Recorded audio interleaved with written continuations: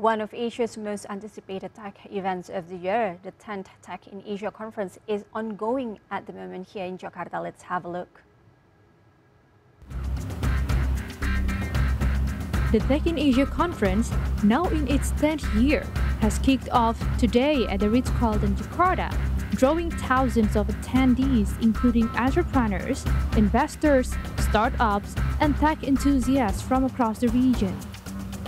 The two-day event, which runs from October 23rd and 24th, has become a key platform for fostering innovation, business networking, and exploring new tech trends in Asia's dynamic digital landscape. Asked about his participation in Tech in Asia Conference, one of the speakers, the CEO and co-founder of eFishery, Gibran Huzaifah, has this to say.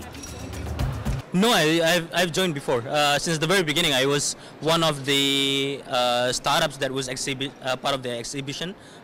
Early days, I think either in 2014 or 2015, and I attended as the guest at some point. I think I spoke to some of the panels as well, at least twice. Probably this is my 5th time being in a Tech in Asia conference.